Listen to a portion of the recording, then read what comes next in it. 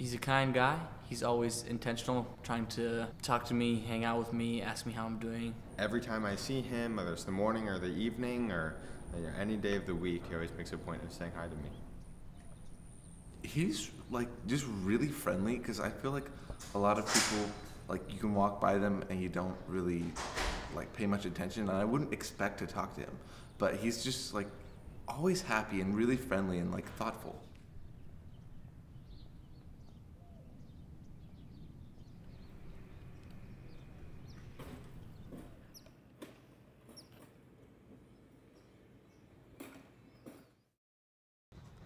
My name is Marcus Bonat.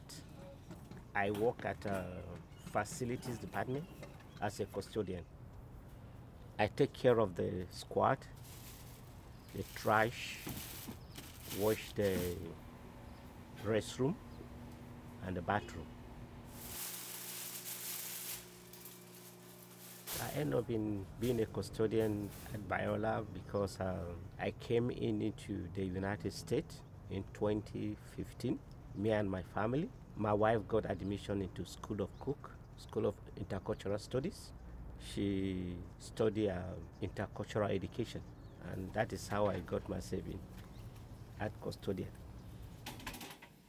Monday through Friday, my work routine is from 5 a.m. to 2 p.m. each day. 5 a.m. to 9 a.m. I work at McKinley, and then I have 1 hour lunch break. Then from 10 a.m. to 2 p.m. I get off. I usually see him at 10 every morning when he's cleaning the quads. I see his yellow cart outside one of the quads. In living at Stu last year and this year, I've run into him a lot of times, just as he's going about his day and I'm going about mine. Usually, right when I need to take a shower, he comes in and cleans. Yeah, I run into him a lot, like right as I'm leaving my room to go to classes. And something he often does, he'll like, hey, what class are you going to? I'll be like, oh, I'm going to music theory or something. So that's kind of fun. He always makes a point of saying hello and starting a conversation with me. Not just to me, but to anyone. And never neglects to check in with them and ask them how they're doing and just hear about how their lives are going. My approach has been just open and smile, and then try to force the conversation. Even some people are so, the way you see their faces, they hold their faces very tight, scary, but I still try to force myself. Sometimes I just ask them a simple question. How are you doing? How is your day? How was your night? Then they open up.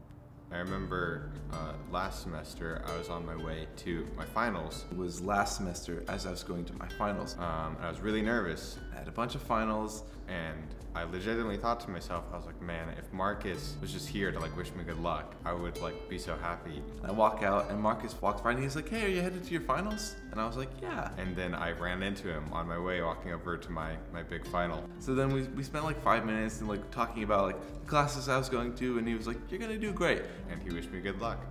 And it went great. It was a really encouraging thing, and like I was really stressed. And then like after having that conversation, I was like, you know what? I might do fine, but like I feel great.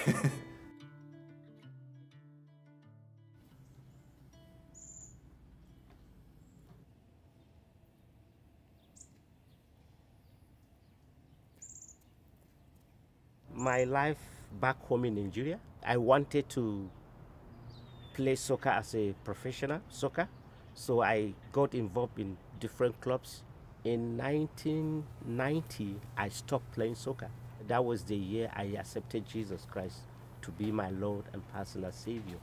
And it was clear for me that God wanted me to leave soccer. He wanted me to go into full-time mission. I went to School of Cross-Cultural Studies at a city called Jos. My church sent me to start a mission work in a city called Kachia, but in the interior part of inside Kachia. The first 3 months was a hell challenge to me.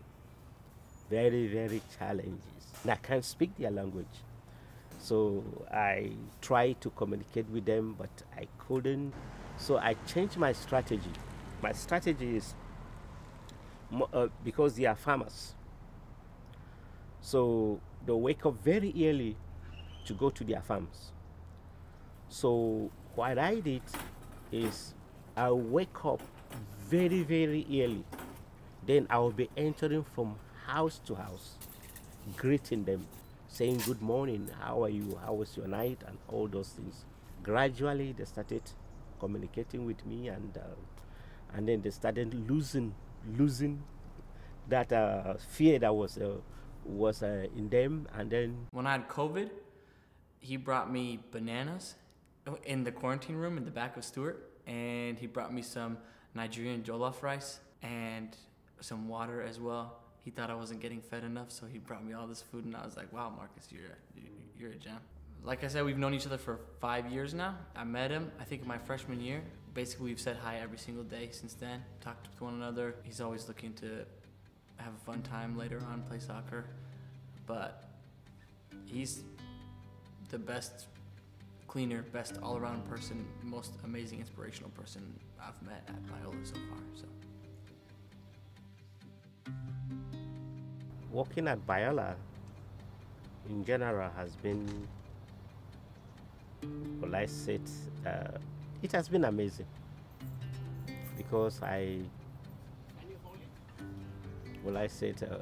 how can I put it now? I interact with different students from different nationalities and culture, so it has been fun.